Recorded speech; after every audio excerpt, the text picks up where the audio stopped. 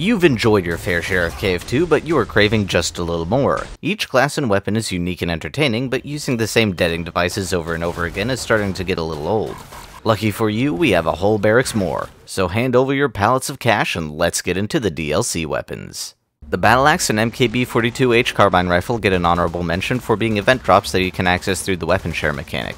Yes, I know I mistakenly covered the Battle Axe during the Berserker video, but I was blinded by the fact that it's cool as fuck! Also, a quick shout out to the Zweihander and Road Redeemer. They are just little fun crossovers from Chivalry and Road Redeemer. They don't do anything special and are a part of the weapon share mechanic as well. Anyway... Oh no! Oh no! Oh yeah! To start off this mechanical marathon is the Blood Sickle. Do you wish to hack and slash through your enemies like a butcher with a cleaver, or would you rather harvest torsos like fields of wheat? Collapsing the blade inward increases your attack speed at the cost of your range. Conversely, extending your blade increases your range while decreasing your attack speed. In both configurations, right-clicking will do 2 attacks in quick succession instead of a singular heavy attack. On top of that, you can nudge people backwards with your quick melee. But you're going to want a little more pushback than that. So I present to you the Ion Thruster. This store-brand lightsaber couldn't figure out the plasma part of its design, so it settled on just being pumped full of fire. Smacking people with this infernal baton will set them ablaze. But that's not the fun part. After successfully bludgeoning a stadium's worth of Zeds, the cool gauge in the bottom will eventually reach 100%. Once at critical amounts of epic, you can attempt to reload your fire sword. Doing so will unleash a powerful attack that will nudge Zeds a tiny bit better than the Blood Sickle. I'm doing my part. I'm doing my part. I'm doing my part. I'm doing my part too. Everyone knows how dog is man's best friend, but what is man-do's best friend? Let me introduce you to the Sentinel. He may not have innocent eyes or soft fur, but their 5.56 automated turret and belly full of C4 will make even the toughest of commandos beg for his company. Deploying the Sentinel will make him hover in a fixed location, crocheting bullets into the skin of anything he doesn't like. If he eventually runs out of free lead samples to hand out, the Sentinel will cower in shame and self-destruct, blasting anything nearby with serrated drone shrapnel. And if a situation arises where your position is overrun, or you are just disappointed in Senti, you can right-click to increase his use and decrease his resale value. And before you ask, no, you cannot have more than one. Next is a brief return to normalcy, the FAMAS Master Key. The AR itself fires exclusively in burst, but attached to it is a pump-action underbarrel. Using middle mouse will introduce your enemies to the secret in the most lethal of ways. And despite the fact that the M26 underbarrel is pump action, you can hold down middle mouse to continue firing, making it full auto from a mechanical standpoint. And rounding out the commando list is the minigun. Do you want to forcibly evict organs from their bodies in the most efficient way possible? Then hand over an extremely modest $2,000 and let's get started. We ripped this bad boy off of the nearest armored personnel carrier, and your noodly arms are somehow strong enough to hold it in one hand. But don't let its size fool you. This is a delicate piece of equipment. You need to make sure that it is nice and ready before you perform your record-breaking bullet repositioning. It takes 0.7 seconds to wind up your barrel, even though the flavor text says 1.5. Once spun up, you will dispense ammo faster than a Bass Pro Shop in Texas. And if a constant stream of lead is not precise enough for you, you can hold down right-click to keep the barrel rolling. Doing so will make you walk about as fast as a 3-legged tortoise, but you can fire whenever you want, preventing gaps in your onslaught. I got 57 more goddamn rounds in this 4-round magazine. Unfortunately, support only has one DLC weapon. At least it's pretty cool. The Frostfang is an axe with a gun in it, or a gun with an axe on it. It deads things all the same, so who cares? Utilizing the gun portion of this weapon causes it to sling frozen buckshot at people. These shards do heavy frost damage and can turn big boys into big ice sculptures. And if you want to use all the buttons at your disposal, or just ran out of ammo, you can melee these statues with your axe's increased damage to frozen enemies. Another thing worth noting about the Fang half of the Frostfang, if you'd rather not have your eyes clawed out, you can block. That makes the Frostfang one of the only weapons that can block.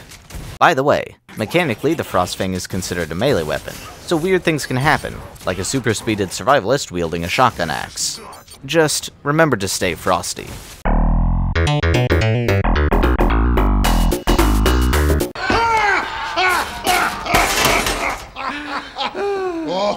Anyway, that's how I lost my medical license. You would have thought that we've reached the limit on ways to heal people, but even Field Medic has a few wacky weapons for purchase, starting with the Mine Reconstructor. Instead of healing and hurting with bullets and syringes, you opt for maximum multitasking by doing both with your primary fire. You lob piles of hazardous sludge at your targets. Charging up your shot will kill Zeds and heal allies more intensely. And if you want to prepare for a siege or an emergency room relocation, you can throw your goop onto the ground for safekeeping. Yes, specifically on the ground. Friends and foes can dip their toes into your goo mines before popping them like zits and showering anything nearby in your blue goodness.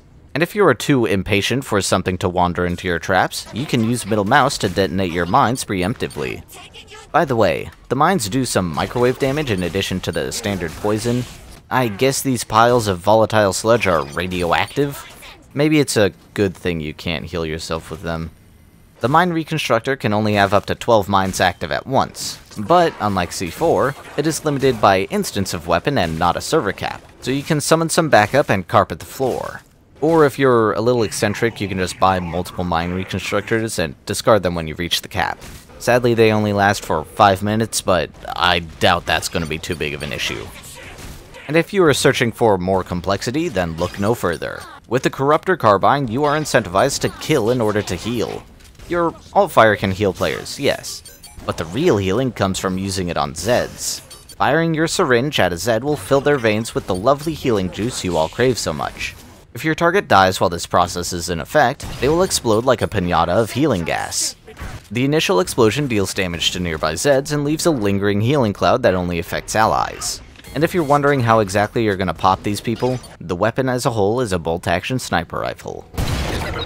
One wayward pinch of potassium chloride, one errant twitch, and Let's take a few steps back and just enjoy a classic.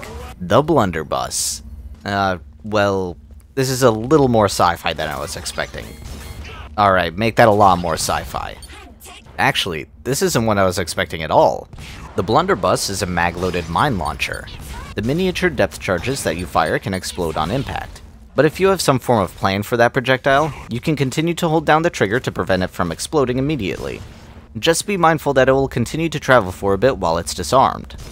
I have no idea why this is called a Blunderbuss. Oh, its alt-fire is a shotgun. We're good.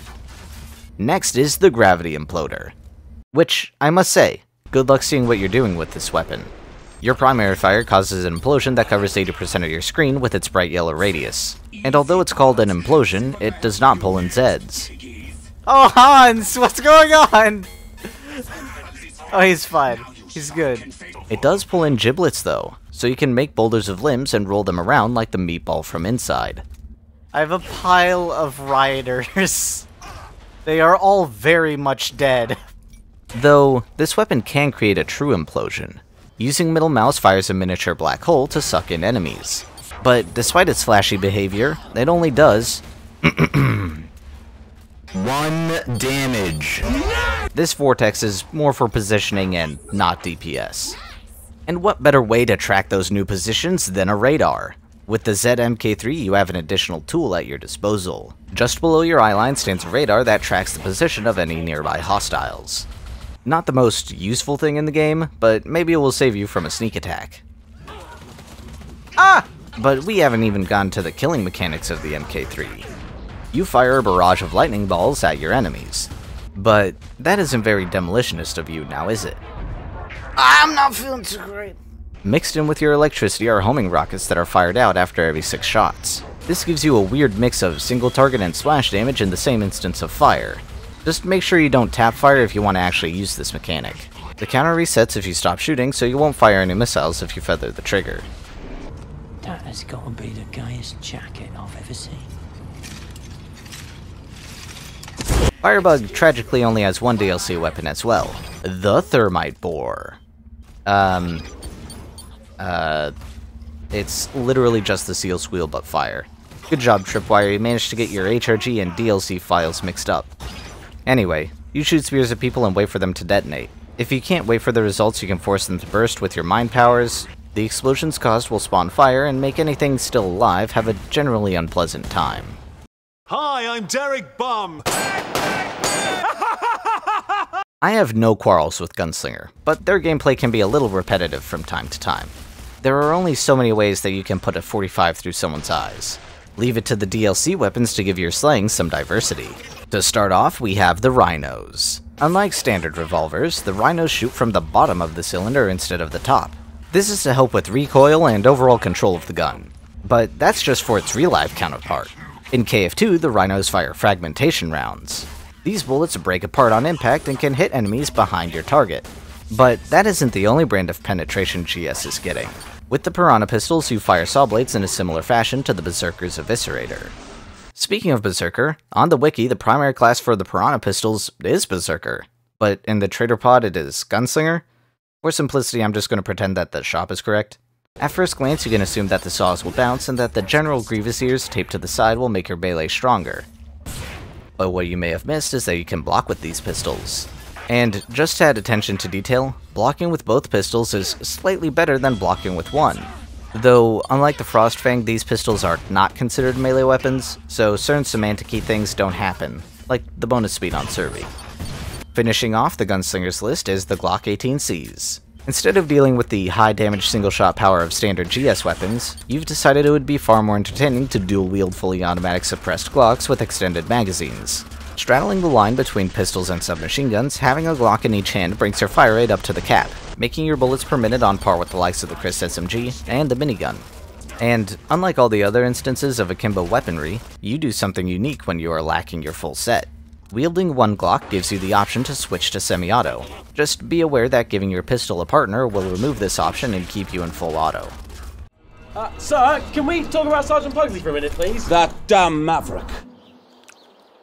Oh boy, it's time for the long-range bonanza, starting off with the Mosin Nagant. My favorite of the Sharpshooter weapons, this carefully crafted combination of wood and steel can atomize craniums with extreme efficiency.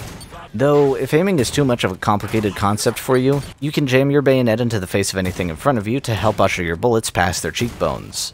The bayonet itself benefits from Sharpshooter skills instead of Berserker, making it one of the few ranged weapons with scaling melee viability. On top of that, you can block with the Mosin, reinforcing the fact that it is an outlier among ranged and melee weapons. Speaking of outliers, let's talk about the HV Storm Cannon. This sci-fi rifle substitutes its lead for lightning. Much like all the other electricity-based damage sources, this can inflict the EMP status effect. But that isn't all it can do. Landing a headshot will cause lightning to chain from the wound, whether they die or not. This can hit up to 3 additional Zeds with 25% less damage per bounce. And that isn't the only AoE at Sharpshooter's disposal. With a compound bow, you can take the standard approach of shooting a normal arrow, or you can conjure ice around the tip and grant it explosive capabilities. The standard arrow does standard arrow things like spinning skulls in half, but the ice arrow bursts on impact, causing freeze damage to affect all surrounding Zeds. The compound bow also has a bayonet, similar to the Mosin Nagant. Although it doesn't have as much base damage as the Mosin's bayonet, the compound bow still benefits from the Sharpshooter perk list instead of Berserkers.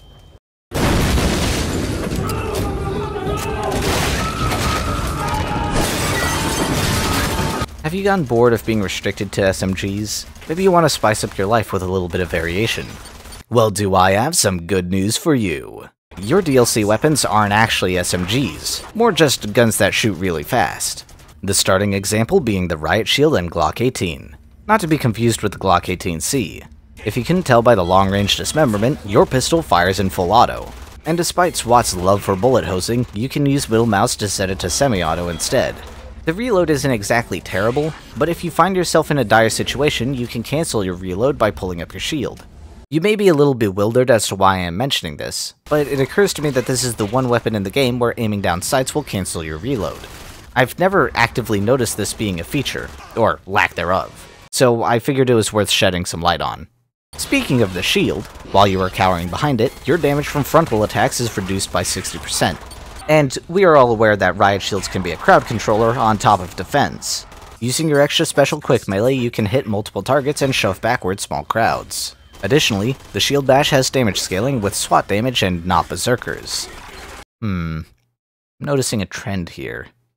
But you might not want tankiness and improved melees. Maybe the only defense you want to deal with is the removal of others. With the G36C assault rifle, this dream will become a reality. Stolen out of the Commando's Lost and Found, the G36C is a kitted out assault rifle, accompanied by full auto, semi-auto, suppression, laser sights, and even a folding grip for your convenience. But enough about the sales pitch. The real magic comes from what lies within that tactical magazine. The G36C is the proud owner of the only armor-piercing rounds in the game. I know we've covered penetration before, but these are true AP rounds. Upon colliding with armor, the bullets will do 80% of their damage directly to the health of their victim. The additional 20% hits the armor and is multiplied by how much it hates whatever you're shooting at, and essentially creates free damage. This effect liquefies armor so fast that I had a hard time capturing it on footage because I kept accidentally blowing up rioters. This is a fairly simple weapon, but having the option to circumnavigate one of the biggest buffers in the game makes the G36C something truly special. Look at you, a little tiny toilet for a little tiny baby to... Yes, to your dismay, even Survey gets a weapon. With the Reducto Ray, you can kill Zeds by adjusting their hit points to 0 like every other weapon, but you also have the capability to Reducto bodies so much that their organs cannot fit within their respective flesh suits any longer. It's worth noting that because the Reducto Ray is considered a DOT weapon without any damage over time, you can only trigger Zed time on a kill. To add to your woe, you cannot shrink bosses past their critical volume, but you can still make them really tiny.